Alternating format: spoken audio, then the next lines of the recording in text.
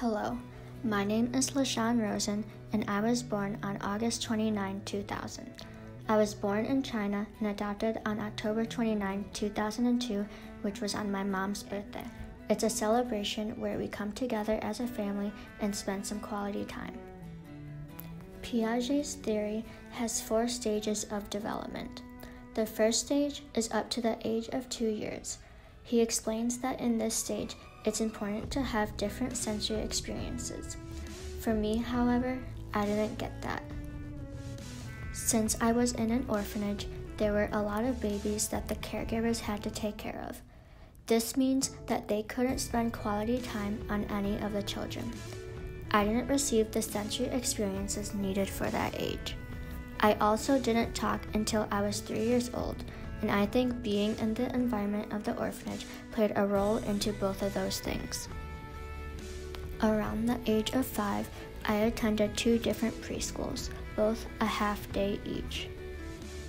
I have been curious throughout my whole childhood, but specifically when I was young, I asked a lot of questions. It would be anything from objects to bigger ideas about the world. Because of the environment of being in an orphanage, it affected my language development. I had to do speech therapy for a while to get me to talk and to work on it once I did start. Kohlberg talks about moral development and how there are 6 different stages. The first stage explains that people makes a decision based on if there is a punishment for that specific behavior. They think about what's considered good and bad. I think I was in this stage for a long time, and it started at a fairly young age. I wanted to please everyone around me, so I wanted to make sure I didn't receive any consequences or punishments.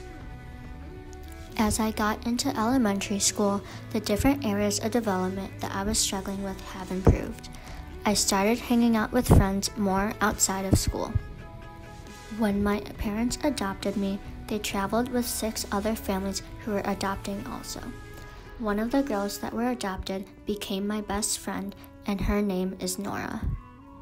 My mom was a teacher, and once a week, her and her friends would meet up for dinner. Nora and I would see each other for that, and we also did Chinese dance, Chinese language, and ballet and tap on Saturdays.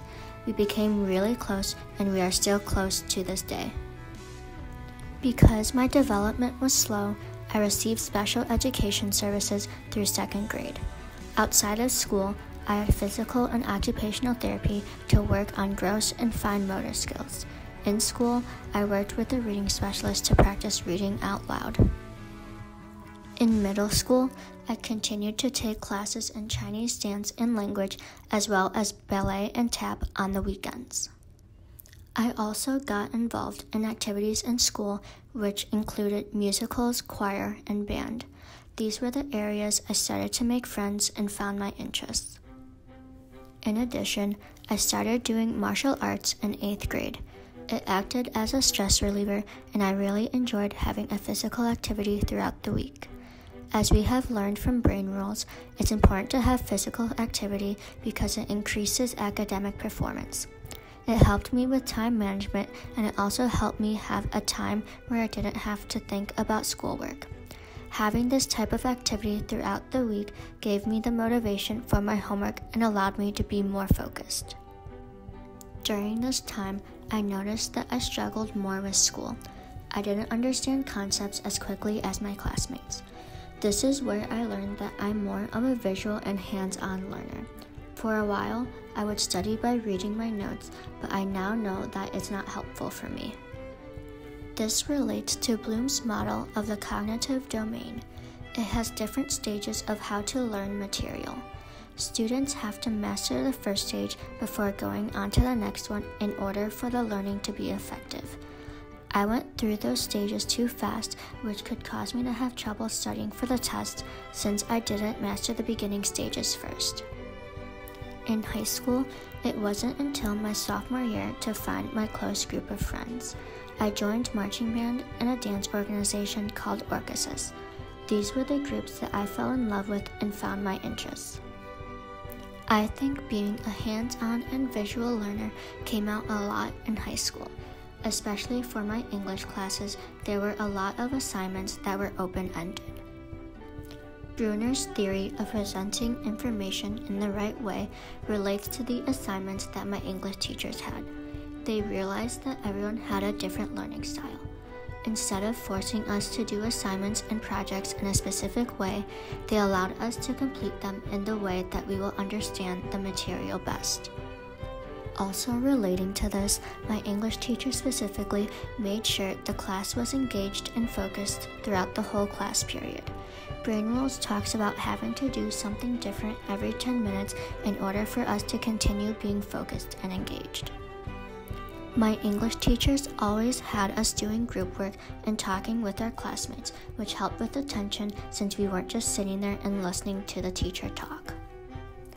There have been a lot of changes since I have come to college. I have gotten involved in a few activities, which are marching band, Tau Beta Sigma, and Pi Beta Phi.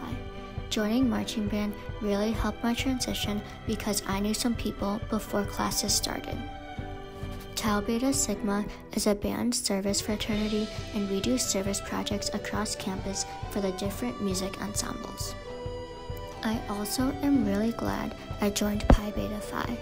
I've met so many people and met my closest friends through these organizations. College, especially the first year, is all about figuring things out on your own. This relates to Montessori's idea of children learning things without the direct help from a teacher. While my experience is not about specific classes, it still ties into everything regarding the first year of college. I am learning about independence without holding someone's hand. We are going to make mistakes, but there are people on campus if we need guidance.